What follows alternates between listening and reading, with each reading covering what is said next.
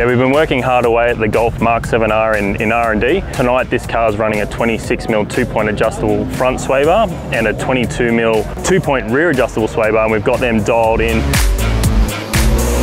Car's done a couple of runs here. Driver's really impressed with the neutralised understeer, where it was very much kind of pushing through those corners. There's a lot of tight bends.